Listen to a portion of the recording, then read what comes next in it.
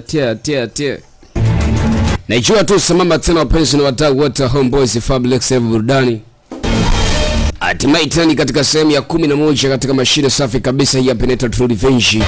Lakini sasa tupo sambamba kabisa na mtaalamu anamuita White Folili akiwa anapatikana mitaa hii hapa Glen Koma. Akizidi kusababisha na kuzidi kulisambaratisha ile dubwana katika kona zote za Tanzania. Na hii ni sauti moja maridadi zaidi, sauti iliyokula mayai kashiba, sauti ya DJ Shizo the Prince Boy from Tamil Imba the Boy. Hatimaye tena wadau wangu wote karibuni tena kwa White Folili kwenda kujipatia ile season moja safi kabisa.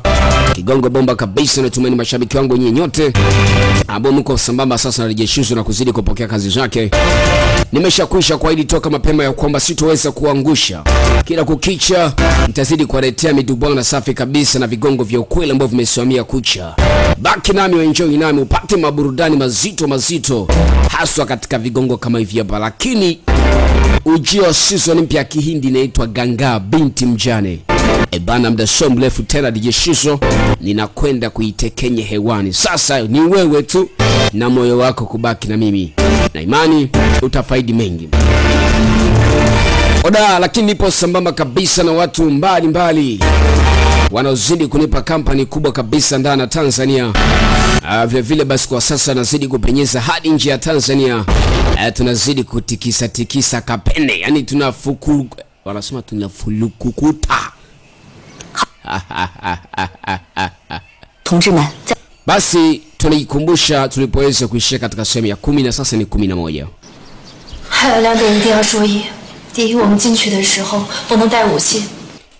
Anasema nadhani kwa kuwa tayari amani tumeshakwisha kuisoma na kila mmoja ameshajua kitu gani atakachoweza kufanya siku ya kesho. Na imani tutaweza kushindwa juu ya jambo hili. Tuwe makini tu katika misheni hii mpaka pale tutakapoweza kuimaliza. Kweli mikakati ilipangwa na tumaye kuliweza upambazuki ilikuwa ni asubuhi. Wanaume wameshakwisha kupanga ratiba zao jinsi ambavyo inavyotakiwa na kila mmoja anajua kazi yake maalum.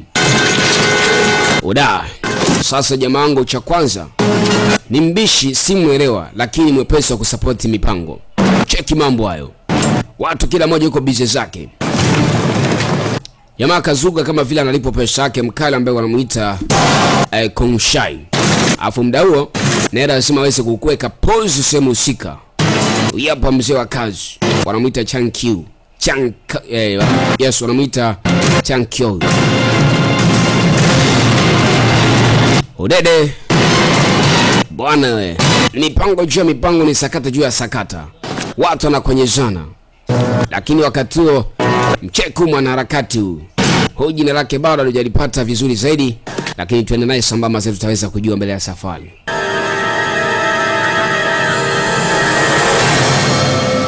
Kagua moja kata tiketi yao maalum zaidi. Paulaka.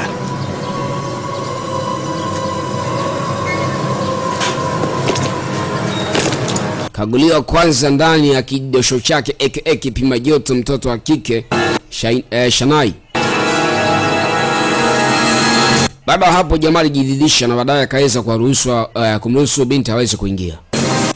Kila mmoja anapita kwa tiketi yake. Mzee wa kazi huyu hapa. Udada.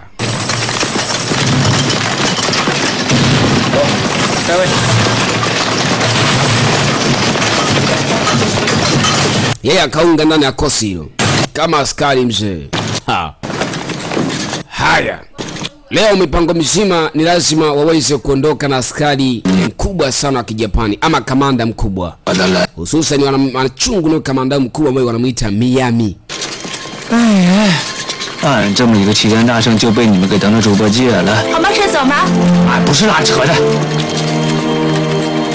Mwana wa faida huyu hapa.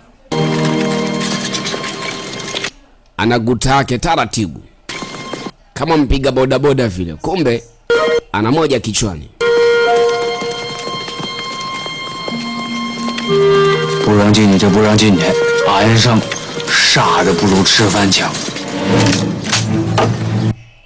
Kila moja likiwepo katika target zake na kila point ilikuwa imeweza kupangiwa. Vitu vinaandaliwa ipasavyo zaidi na kila kitu kinaweka katika mahara husika zaidi. Udada.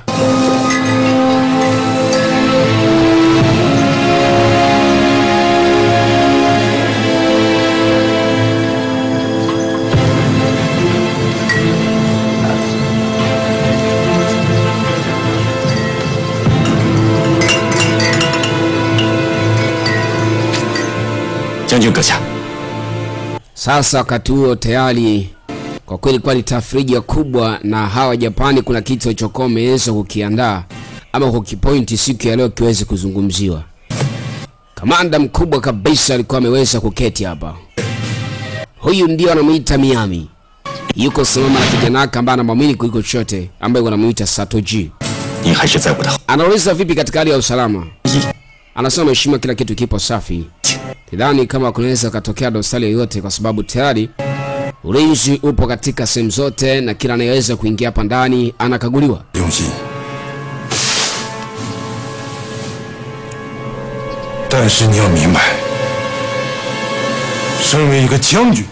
Hii ni siku moja nzuri ya kuweza kuwakamata watu wote ambao hawatuamini. Watatuamini na watatuheshimu, lakini hakikisha kama kuna adui kaingia ndani humu asitoka akiwa hai na salama.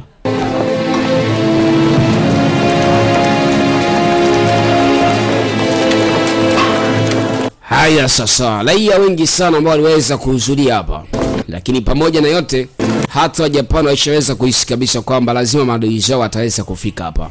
Kwa wapo makini pia katika mipango yote. Watu wako sharp.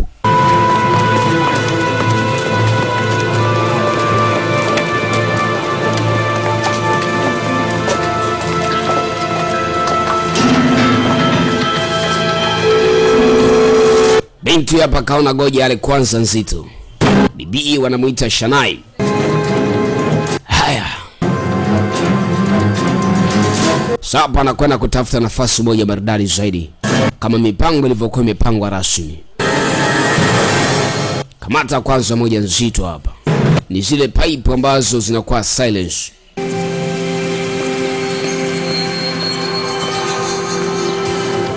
Sasa nakutana huyu mhudumu. Asema natumani kila kitu kinajulikana. Asema karibu kwa kinywaji. Pale pale inawekwa hiyo mashine vizuri. Asante. Anakumbuka jinsi ambavyo vilivyokuwa, ndivyo alivyoweza kupatia hiyo mashine bibie. Wakati tayari kuna kitu ambacho kinaletwa. Hiki ndicho cha kila kitu. Ni nini hicho? Wachina kuna vitu ambavyo hawataki vionekane, na vitu hivyo wa Japani wanataka wavioneshe kwa watu, kuaminisha raia wote ya kwamba Wachina wote wameungana na wao. Asema vipi? Bila anasema salama. Kuna mtu nilimwagiza kuletee silaha yangu. Kwa kama unao tayari nipatie. Wakaanza kuzugazuga pale. Pale mtu anakabidhiwa pipe. Kiwe kwa siri kwanza akampa kitu kimoja inaitwa lipstick. Wakati anajaribu kujilembo lembo kwa mashine inaweka ndani ya kidosho mzee mkubwa kipima joto. Kikamezi hiyo mashine.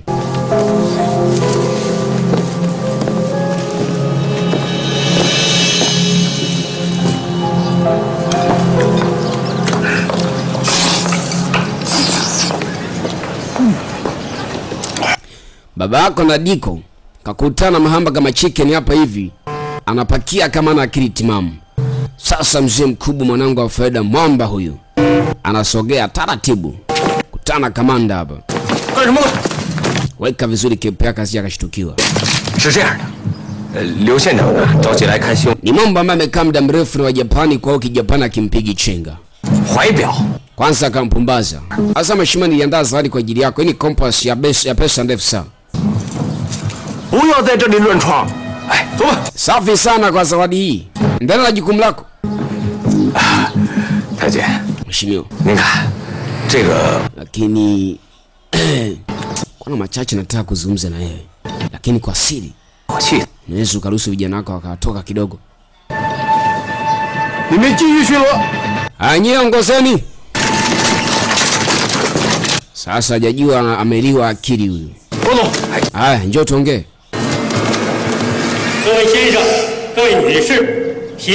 Wakati sasa hotuba ilikuwa inazidi kuendelea kabla ya kamanda mkubwa hajaweza kufika. Asema watu wengi sana walikuwa wakihisi kwamba sisi wa Japani hatujaweza kukaribishwa vizuri katika taifa la China.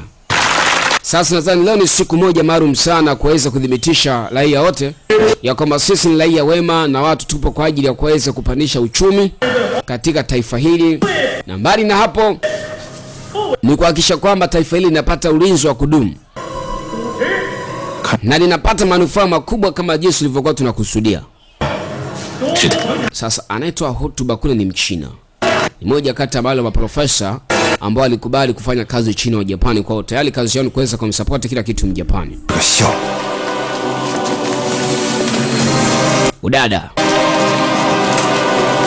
Sasa Katsoba na mdogo au kamanda Chang Kiao alikuwa yeye ametulizana sehemu moja na baadhi ya vijana wake wanafunga anapata diko. Sasa mwamba akamuumiza lana suma kana kachukua mavazi.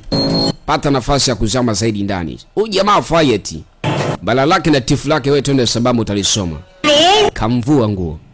Qingtu Da Riben Huangjun Zhu Weifang Diqu Liandui Duidang Xiao Zeyilang Shaojiang. Hunda wakati wa kuwadhibitishia watu ya kwamba kila kitu kimeshakwenda kusimama vizuri. Vita tulivyokuwa navyo vimekwisha.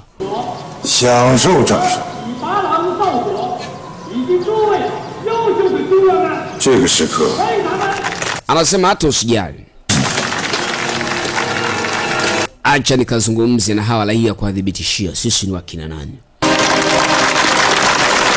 Uda watu wanapiga mafoki na kama sio makofi kumshangilia mheshimiwa akiwa anakuja, lakini hajaisanda ndani ya mchele kuna chenga pia. Kwa hiyo watu wamejiandaa vyema zaidi kuhakikisha kwamba wanamletea furu milinyo mtoto wa Mang'anyo. Uda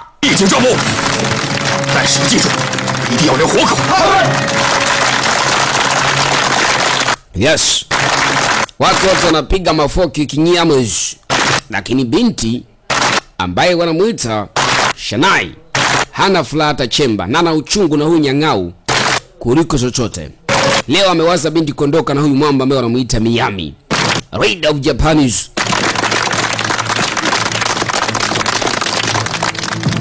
Akaweza kufika ndani ya stage mbele ya microphone. Nicho mwamba ananyemelea vizuri kabisa katika hili eneo.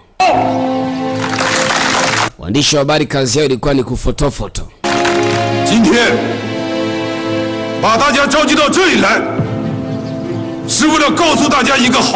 Nimesimama mbele yenu kuhakikishia na kuwadhibitishia ya kwamba sisi ni raia tuliokuwa wema, tunapenda maendeleo ya taifa hili, tunahitaji taifa hili lipate ulinzi ulio bora na kila mmoja nufaike na mali ambazo zinapatikana katika taifa hili. Na ndio maana simama na jeshi langu kupambana na maadui wote ambao wao lengo lao ni kunufaika peke yao na maisha yao na familia zao kadhaa. Lakini peke yangu na jeshi langu lote tunasimama katika haki kuwatetea wanyonge, ili kila mmoja aweze kufaidika na mali ambazo zilizomo katika ardhi hii ama katika taifa hili la Wachina. Sasa tuko pamoja. Udada jamaa mmoja akaanzisha kushangilia na wote akafuata kupiga mafoki, ikiwa na maana kwamba anaiunga supporter moja kati ya mada mzee mkubwa bwana Miami. Haya sasa, kipindi hicho kuna watu wawili tena wanapenya wanazamia hapa. Hey shamani, taka usafiri kidogo. Wewe kuna watu wataka kusafiri kidogo. Udadeki mimi nimechoka sitaki abiria. Wewe mpushi, peleka abiria. Samani bwana, sasa lazima kwani kupeleka abiria, si nitakufa njaa peke yangu. Asema tafadhali usimlazimishe, watu ongea naye kiutaratibu. Tafadhali tusaidie, mamangu eti anaumwa, anataka kupeleka hospitali tafadhali. Pesa hii hapa tutakulipa mara 2 zaidi ya ile. Sasa huyu jamaa maana yupo katika mission. Sasa akitoka hapa atakuwa ameharibu game. Sema lakini sasa pesa naitaka, lakini pia akanyakwa hiyo pesa.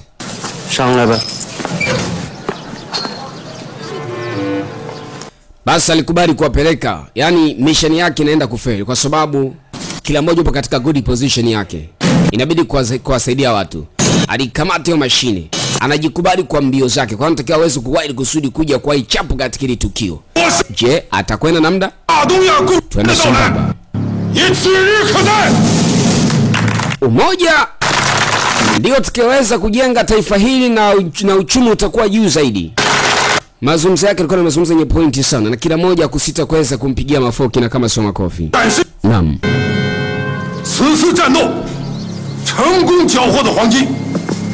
Wakati watu wanajiseti vizuri.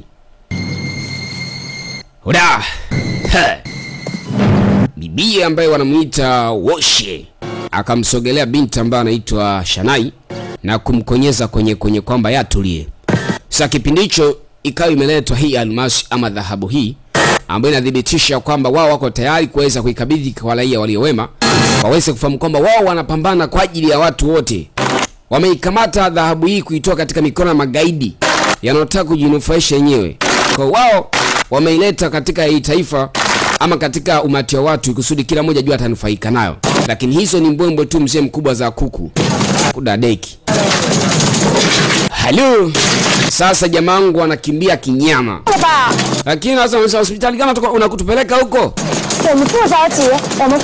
Anasema labda atakuwa nafahamu anakokwenda. Ambaye tulienda wapeleka hospitali nzuri. Sasa siji jamangu anapeleka wapi? Binti moja akanyosha mkono. Tunaruhusu swali.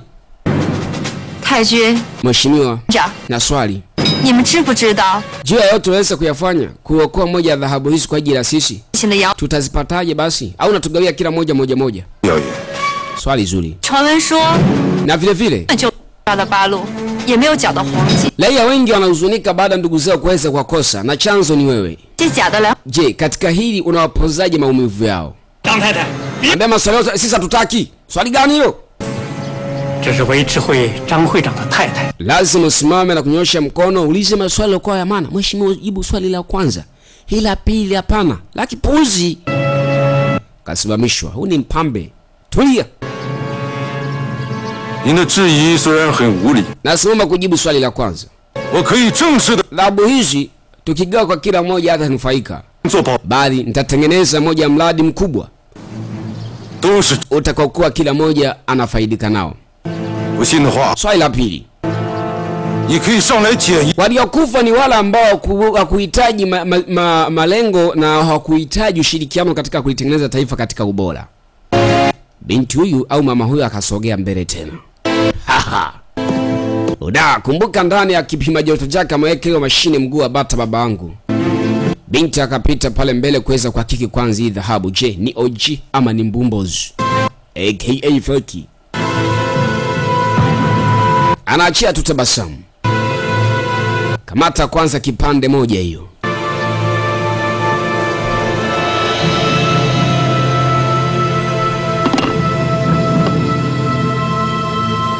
Kamata nyingine. Kipimo halisia ni kung'ata hiyo.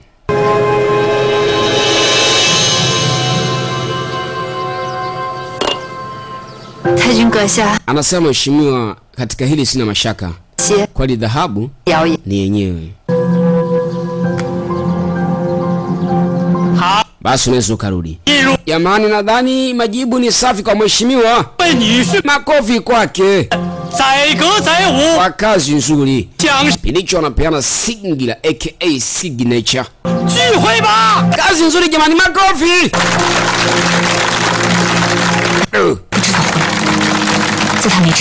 Hakuna kushangaa hapa, hatuwapaki poda lana suma kawa. Tunaondoka na mpuzi. Mipango ikasukwa. Uda. Sasa katika manda akiwa anashuka bwana Miami. Nyuma yake kwepo kijana wake adilifu kabisa ambaye wanamuita. Huyu wanamuita Satoji. Ikabidi pigwe kwanza burudani, yani mziki ule laini. Mziki unajulikana kwa jina la tango aka mziki huo anauita slow motion step. Ile slow motion step ni ile ambao cheza vizuri simkanyage mwenzio, halafu kwa jina lingine ni no jasho. Yes. Unacheza staili zote lakini uvuji jasho ndugu yangu.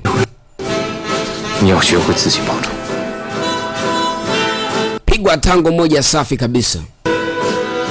Pale pale watu wanakabidhiana vitu. Binti akakabidhiwa gomba aka mlipuko. Binti akamtazama kwanza, amekaje ula anasumaka. Taka kutoka na zuile wapi?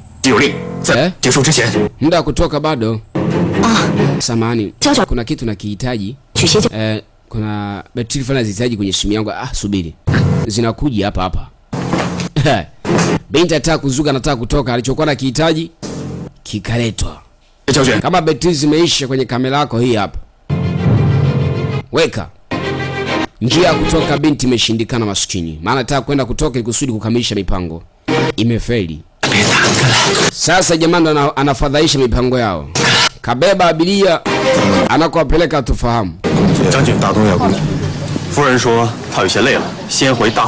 Basi kila mmoja alikuwa anajaribu kutoa shukrani za dhati kwa kamanda mkubwa Miami kwa tukio kubwa ambalo leo kama kulifanya. Lakini wakati binti anakumbuka mauaji ya dada yake, pale akasogea mbele. Nakumbuka muda huo ameshakabidhiwa bomu aka viazi mviringo. Sogea taratibu. Tupa pale. Hiyo. Aisha utaamini. Jamaa kaisikia hiyo. Sasa kukanuka. Jamani mlinda mheshimiwa. Nani kaleta upuzi? Funga lango. Sasa lango likafungwa, hakuna kutoka pimbish. Tulieni hapo. Sasa wao wanajifanya ujanja. Wanataka kusepa, lakini ndio hiyo timu ilikwisha kuandaliwa. Sasa ni kisanga.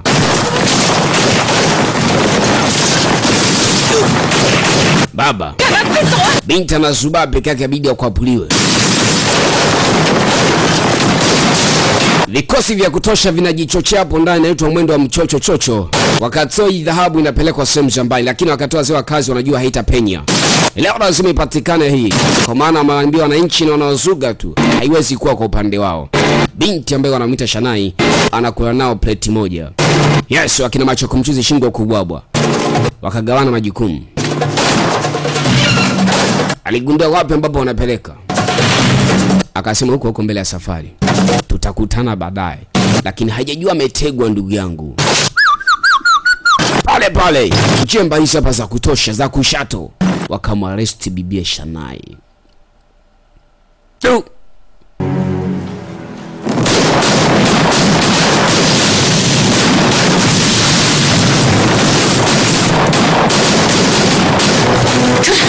Haya sasa. Wakati watu wanachanganyikiwa. Kila mmoja atafuta njia ya kuweza kupita. Sasa binti ambaye wanamuita Hoshie anawaza, je, Shanai iko wapi?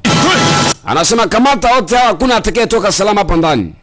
Sato, yes, mwamba huyu hapa. Kafanana kidogo na Sato Jules, wakamchanganya na mavazi ya Kijapani. Jamaa kamcheki vipi huyu.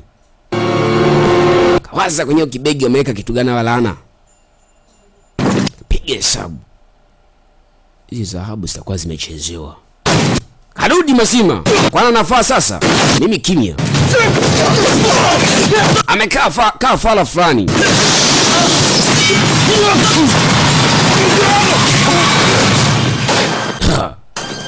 Anapiga mitege inaitwa nzuluguma.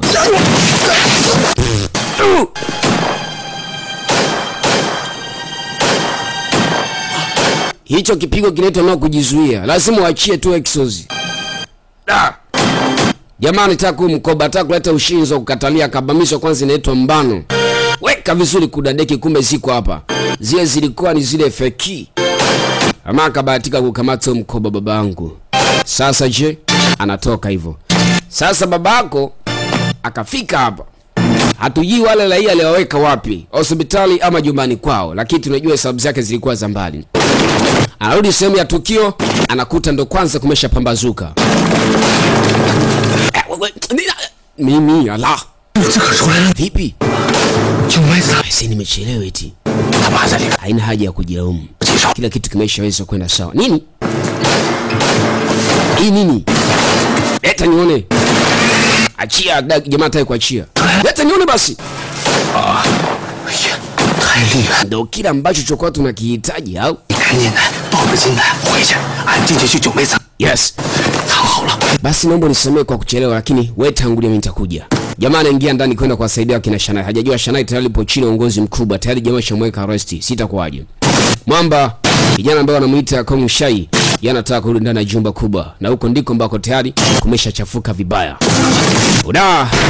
Bana, hiyo ni sehemu nzuri zaidi ya 11 katika mashine safi kabisa nzuri ya kupendeza. Hii hapa wanaita True Revenge, ikiwa sambamba mitamara dieshizo. Basi nikusi, unadhani ni kipi ambacho kitakachoweza kujiri zaidi katika sehemu ya 12? Ni noma nomoni ni jigi nino. Bye bye.